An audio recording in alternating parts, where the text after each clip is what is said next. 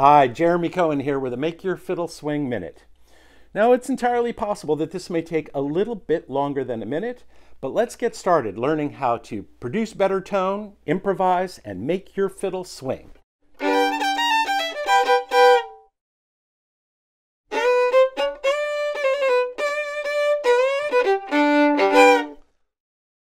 In this Make Your Fiddle Swing Minute, I'd like to talk about understanding the chords. A lot of us musicians that are trained to read notes don't frequently pay attention to chords that are printed on a page of music. In this book, Make Your Fiddle Swing, we include chords in the book, specifically so that players who want to learn how to improvise can start paying attention to the things that improvisers pay attention to. For example, chords. Now, in 21st century blues, you'll notice above the bars, there are letters.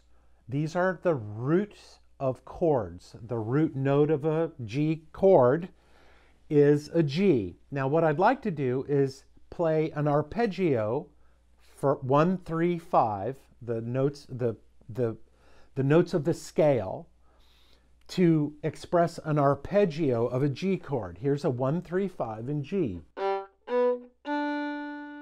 And then bar 2, you'll see there's a C, and the first, third, and fifth tone of the C scale are these. So for bar 1 and 2 of 21st century blues, an expression of the chords in their most simple form would be this. Now, I'm not actually improvising yet, but it's starting to sound like I'm giving another playing of the tune that's not based on the melody. So, to go a little bit further, let's go through the first part of the tune. I'll explain the chord and I'll play the root, third, and fifth of each of the chords in the first half of the song. Okay, bar 1, G major. Second chord, C. Third bar, G.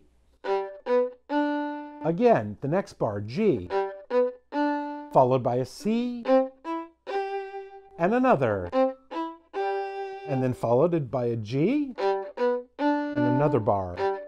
Now we move to a D. Now the next bar has an E flat and a D in it. So 1, 3, 5 in E flat, and 1, 3, 5 in D, and then back to G major. So if I were to play these in a sequence in a slow metronomic tempo, it would sound something like this.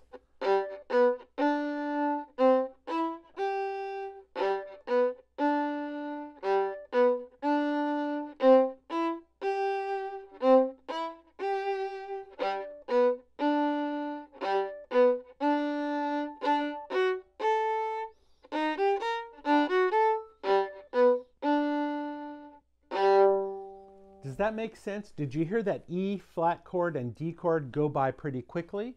That's because that bar has 2 chords in it. E flat, here's 1, 3, 5, and here's D. And that has to take the space of 1 bar. So again, I'll play the sequence in time using the ascending arpeggios.